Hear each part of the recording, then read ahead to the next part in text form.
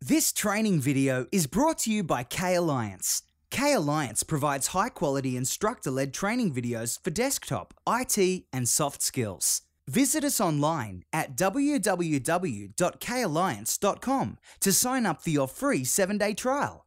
Be sure to like us on Facebook, follow us on Twitter, and subscribe to our YouTube channel. Thank you for watching, and we hope you learned something new. Real videos, real learning, real success. So now that we've prepared our Active Directory environment for a System Center configuration and manager installation, it's now time to start getting the site system server ready. And as we're deploying a single standalone primary site here in this example, we need to prepare the computer that we will install those site system components on.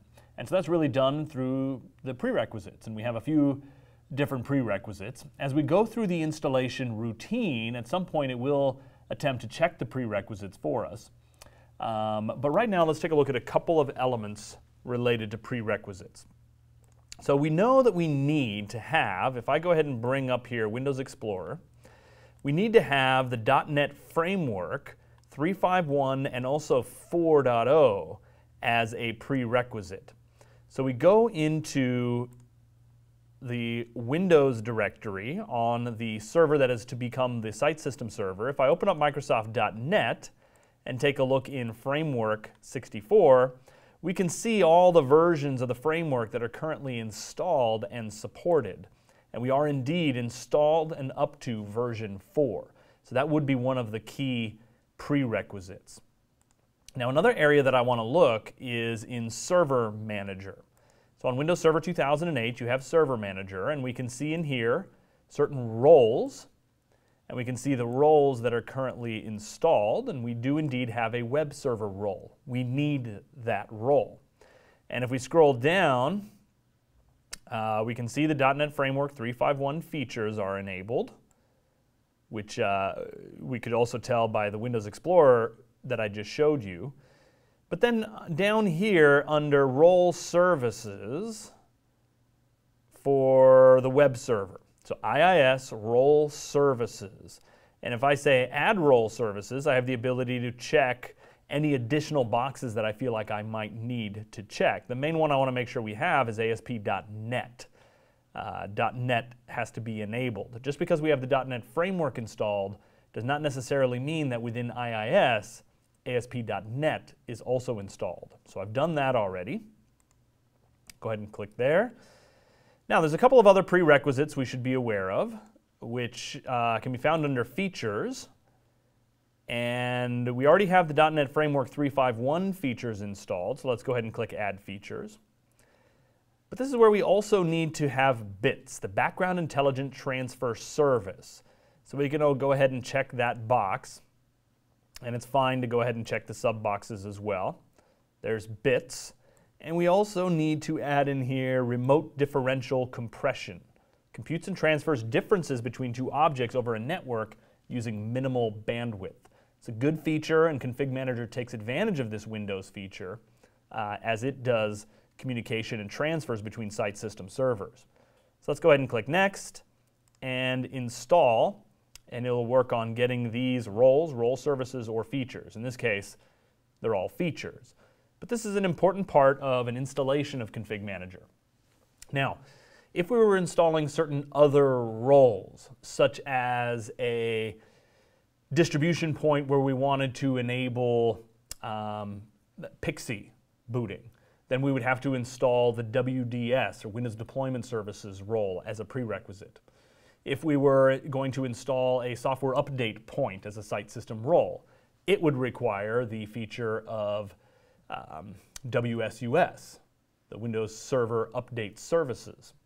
So we're not doing that at the moment. We're just doing a primary site system, so I want to get all the components ready for my primary site system. So you can see installation succeeded on those two prerequisites. I've also fully patched the machine and gotten it fully up to date with the latest Windows updates. And those should be the majority of the key prerequisites. We have to go through and make sure we get those ready.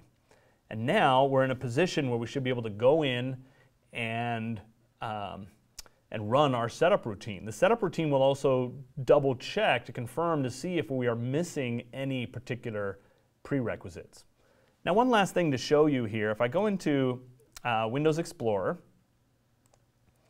and I take a look at the product DVD, so this is the System Center Configuration Manager product media, and in the SMS setup folder and in the bin, x64 are a couple of things that we should be aware of.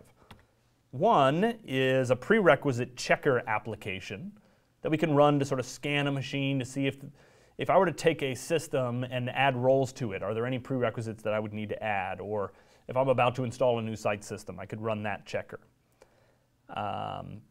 And there is also a setup downloader application, setup DL. What that will do is download for you a number of prerequisites. In fact, if I go ahead and open up Windows Explorer, go to here and go to this setup DL folder that I created, here's an example. So if I were to support multiple languages, as I go through the installation of System Center Config Manager, which we will do in just a moment, the actual setup program, it's going to ask me questions about language support and some additional elements. Well, we went ahead and ran the setup downloader ahead of time, so we've gotten the .NET Framework components, MS-XML components, Silverlight, SQL Express edition is here pre-downloaded and ready in case I at any time decide to deploy a secondary site that uses SQL Express. Windows Update Agent, a number of different elements in here that have been pre-downloaded simply because we ran this setup DL program ahead of time. Now, when we go through the actual installation routine of Config Manager, there will be a point where it asks us whether it wants to go ahead and download all those components. But we've saved ourselves some time, so when we get to that point, we can simply point to the folder where we pre-downloaded them.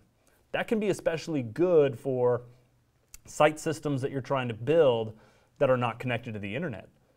So the setup program can actually connect to the internet and get these things for you, or you can put them in a folder and point to that folder during installation. So after this now that we've done a lot of our prerequisite work, we can begin the installation of our site system. We hope you enjoyed this preview video.